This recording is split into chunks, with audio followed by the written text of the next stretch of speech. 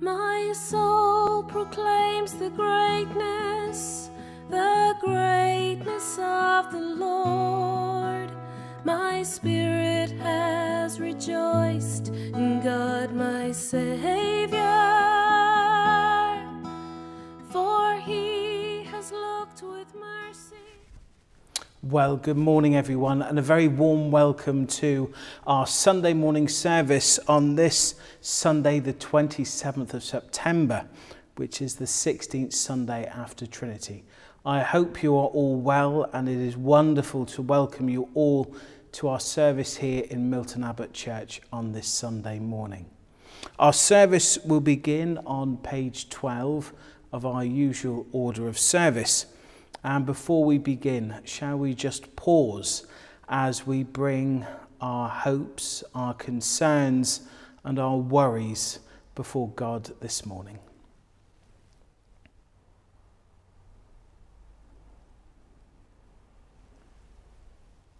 Jesus challenges the religious authorities of his day in his words and in his teaching. This is uncomfortable reading for those of us who like to stay hidden and prefer not to raise our voices. Grace, mercy and peace from God our Father and the Lord Jesus Christ be with you, and also with you. We have come from scattered lives to meet with God. Let us recognize God's presence with us now.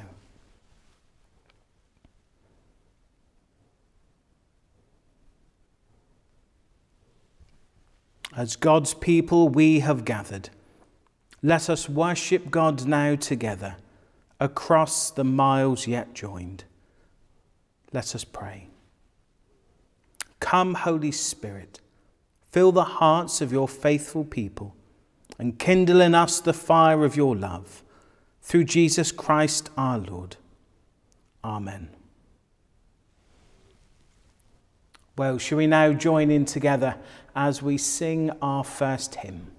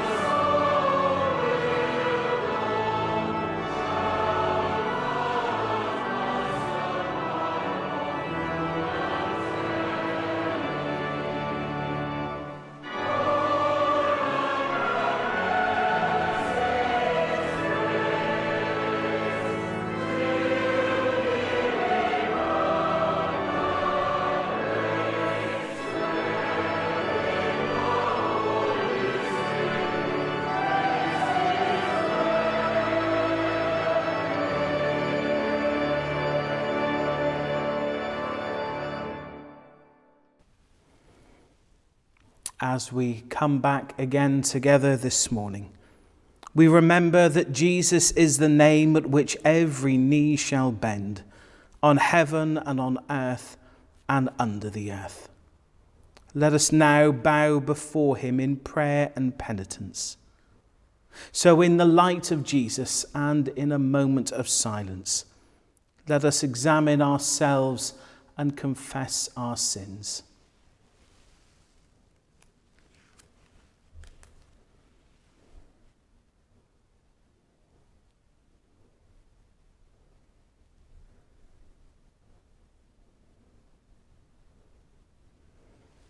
We say together, Father, we have sinned against heaven and against you.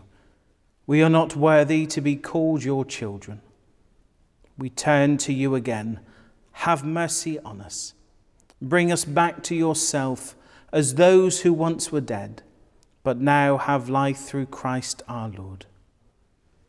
May the Father of all mercies cleanse you from your sins and restore you in his image, to the praise and glory of his name, through Jesus Christ our Lord. Amen. Let everything be said and done in the name of the Lord Jesus, giving thanks to God through Jesus Christ. Sing psalms, hymns, and sacred songs. Let us sing to God with thankful hearts. Open our lips, Lord, and we shall praise your name.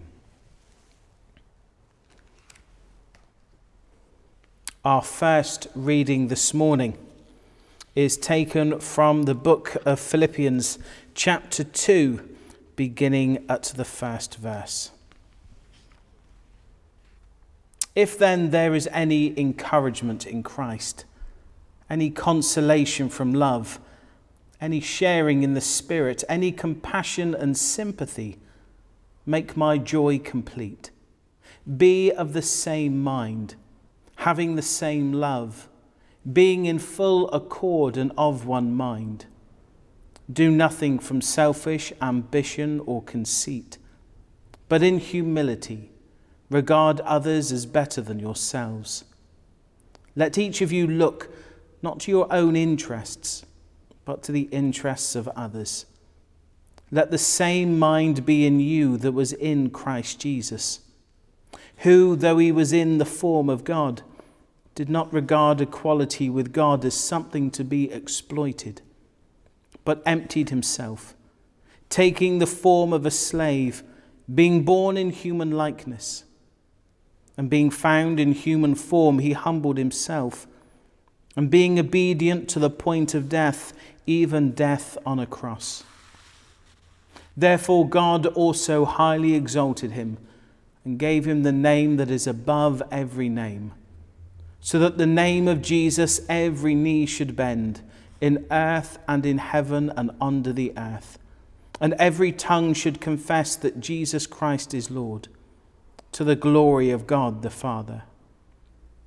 Therefore, my beloved, just as you have always obeyed me, not only in my presence, but much more now in my absence, work out your own salvation with fear and trembling. For it is God who is at work in you, enabling you both to will and to work for his good pleasure. This is the word of the Lord. Thanks be to God. Well, shall we now sing our second hymn this morning?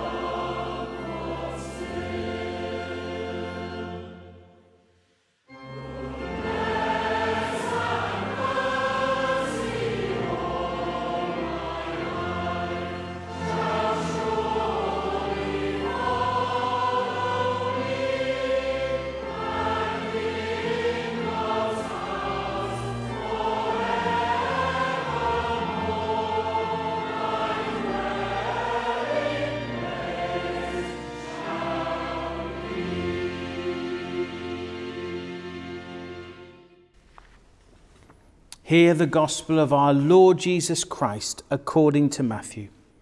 Glory to you, O Lord. When he entered the temple, the chief priests and the elders of the people came to him as he was teaching and said, "By what authority are you doing these things? And who gave you this authority?" Jesus said to them, "I will ask you one question. If you tell me the answer, then I will also tell you by what authority I do these things. Did the baptism of John come from heaven, or was it of human origin?" And they argued with one another. "If we say from heaven, he will say to us, 'Why then did you not believe him?' But if we say of human origin, we are afraid of the crowd, for all regard John as a prophet." So they answered Jesus, "We do not know." And he said to them, "Neither will I tell you by what authority I am doing these things." What do you think? A man had 2 sons. He went to the first and said, "Son, go and work in the vineyard today." He answered, "I will not," but later changed his mind and went. The father went to the second and said the same, and he answered, "I go, sir." But he did not go. Which of the 2 did the will of his father? They said, "The first." Jesus said to them, "Truly I tell you, the tax collectors and the prostitutes are going into the kingdom of heaven ahead of you. For John came to you in the way of righteousness, and you did not believe him. But the tax collectors and the prostitutes believed him. Even after you saw it, you did not change your minds and believe him." This is the gospel of the Lord. Praise to you, O Christ. May I speak in the name of the Father, the Son, and the Holy Spirit. Amen. At the end of a very famous film that was released in 1988 called The Working Girl, the hard-working and put-upon secretary Tess McGill was rudely and rather publicly dismissed by her boss. Her boss was Catherine Parker. Now, Catherine had already stolen Tess's rather ingenious business idea, and she is now pretending to a rather important client that it was her own idea, and that Tess is not even worth his notice. Now, the client thankfully has suspicions about what has really happened, and challenges Catherine in front of her colleagues to explain the genesis of her idea. Well, she is unable to do so, and the client humbles her and sends her on her way before congratulating Tess and offering her job. Now, this is the climax of the film, when the underrated, undervalued character gets her time to shine. But it is also the moment when the proud, privileged Catherine, who has taken her position for granted and trodden over people like Tess to reach the top, well, she suddenly has a taste of her own medicine. In a simple, gentle, but effective way, she is exposed for a rather arrogant behaviour. As the character leaves the scene, we might wonder whether she went away and thought again about how she had treated those whom she considered to be beneath her. Now, I'm sure we know from reading the Bible that Jesus is not always sweetness and light. Sometimes his actions are direct and his teaching is rather pointed. Here we have an exchange with his critics and a parable demonstrating that he can be rather sharp when the need arises. And to understand the passage set for today, we need to see it in context. Jesus has the day before entered Jerusalem riding on a donkey, to the cheers and adulation of the crowds. The people have hailed him, shouting, "Hosanna to the Son of David."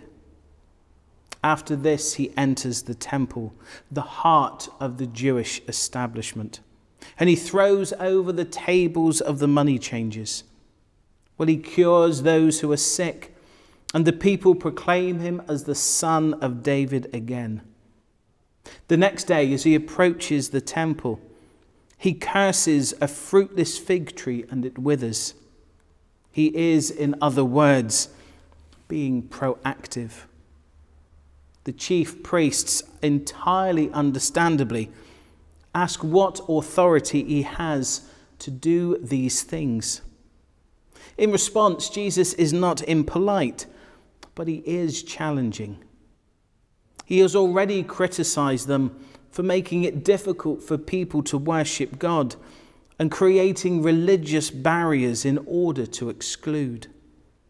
Now he demonstrates perfectly how to make faith difficult and how to make people feel unworthy, well, by turning the tables on them.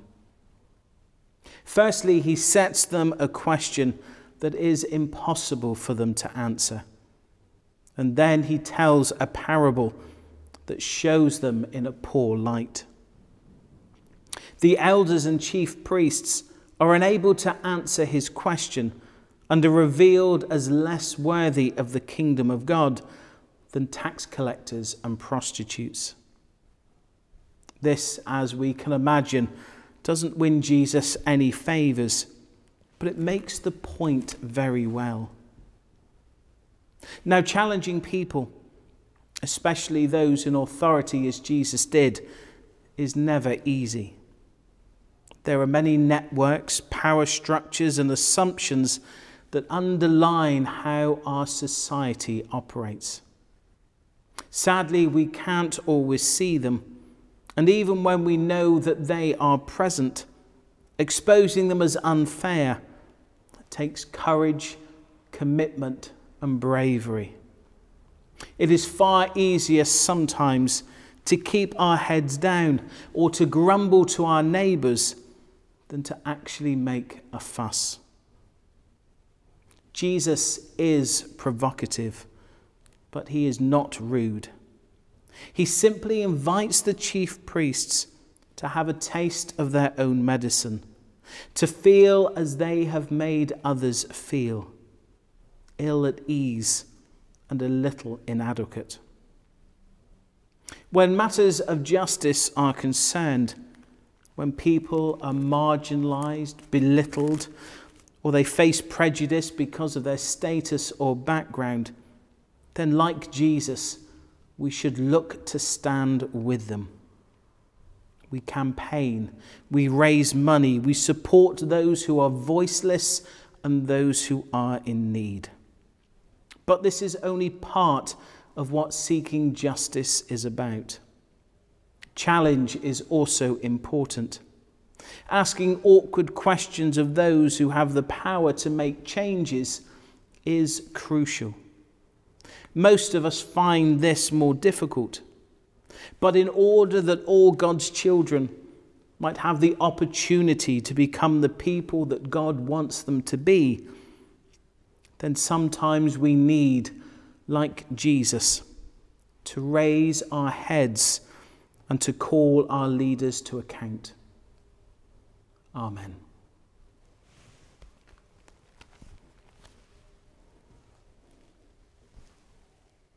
Shall we now affirm our faith in Christ Jesus?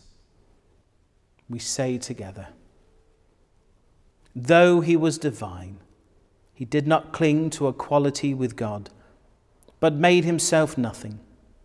Taking the form of a slave, he was born in human likeness.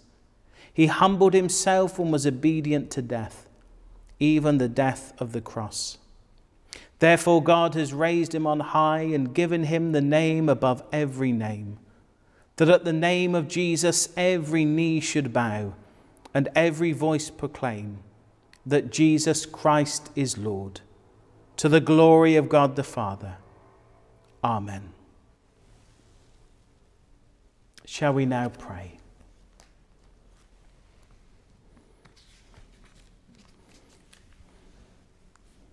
Almighty and everlasting God, make us new with contrite hearts. May we receive from you perfect forgiveness and peace through Jesus Christ our Lord. Amen. We pray for our bishops, Robert, Nick, and Jackie, as they urge the Christian community to strive to forgive and love. Let us make forgiveness and mercy the style of our lives, so that many wars, troubles, and suffering can be avoided.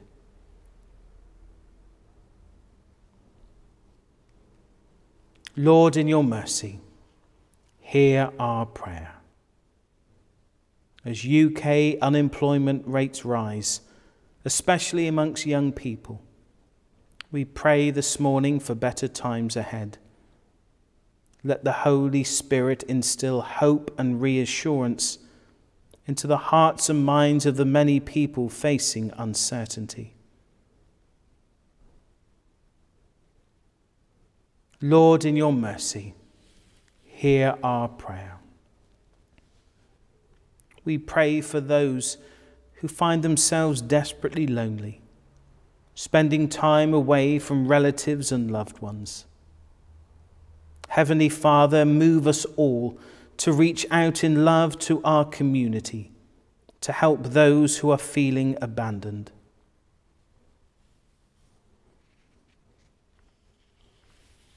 Lord, in your mercy, hear our prayer. We pray for people up and down our country trying to book a coronavirus test. We pray that the government and health authorities take appropriate steps for the good of all people to remedy the current situation.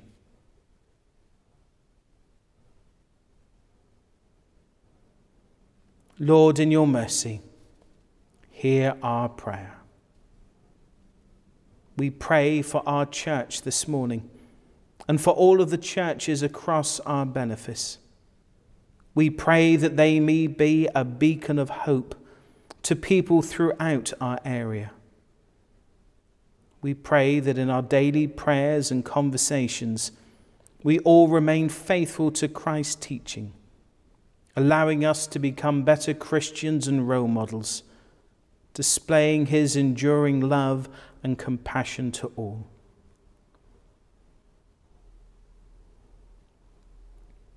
Lord, in your mercy, hear our prayer. Heavenly Father, we pray for those in our community who we know to be sick at this time, whether in body, in mind, or in spirit. We pray especially for Jeff, Pete, Richard, Georgie, Graham, Margaret, Claudia, Steve, Mary Ann, and Anne. We also pray for the residents and staff in Venn and Campbell Hay nursing homes. May you bless them and keep them safe. Heavenly Father, may all who seek comfort find healing and peace in you.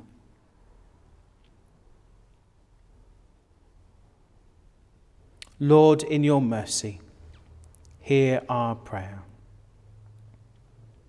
We pray for all those who have passed this week. We pray for their families and friends who mourn. And we pray especially, Lord, forever and ever. Amen. As our Saviour has taught us, we are bold to pray. Our Father, who art in heaven, hallowed be thy name. Thy kingdom come, thy will be done, on earth as it is in heaven. Give us this day our daily bread, and forgive us our trespasses, as we forgive those who trespass against us.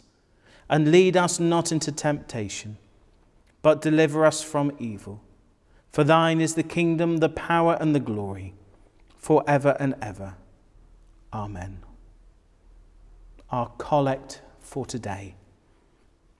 Lord of creation, whose glory is around and within us, open our eyes to your wonders. that we may serve you with reverence and know your peace at our lives' end. Through Jesus Christ our Lord. Amen. We now say together the two prayers at the bottom of page 15. Faithful God, may we who share in this time of worship glory in the cross of our Lord Jesus Christ, our salvation and hope, who reigns as Lord now and forever.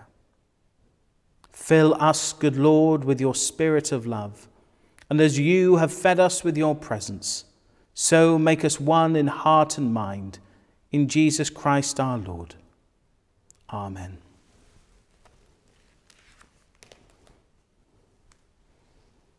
The Lord bless us and preserve us from all evil, and keep us in eternal life. Amen. Shall we say together the grace? The grace of our Lord Jesus Christ and the love of God and the fellowship of his Holy Spirit be with us all evermore. Amen. For God has said, I will not leave you or forsake you. So we can confidently say, the Lord is my helper, I will not fear. It is the Lord who goes before you. He will be with you. He will not leave you or forsake you. Do not be dismayed. Please God, we ask that we can meet together in church again soon. Amen. Well, shall we now sing our third and final hymn together?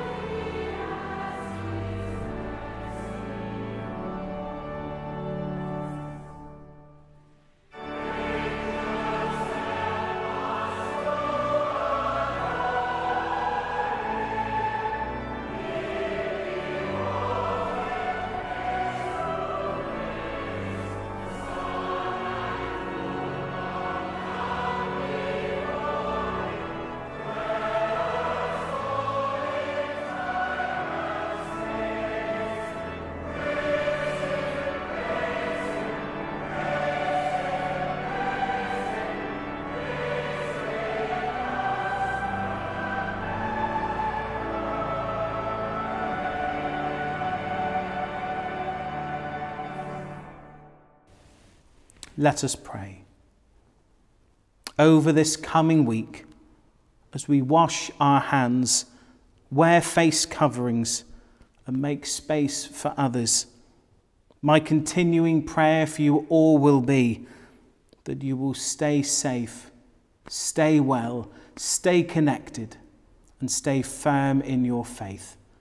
Amen. Shall we now bow our heads as we pray for God's blessing upon us all?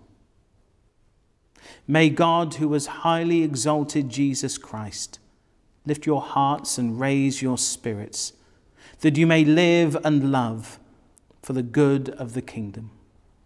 And the blessing of God Almighty, the Father, the Son, and the Holy Spirit be among you and with all whom you love and pray for, now and forever. Amen. Our service is now ended. Go in peace to love and serve the Lord.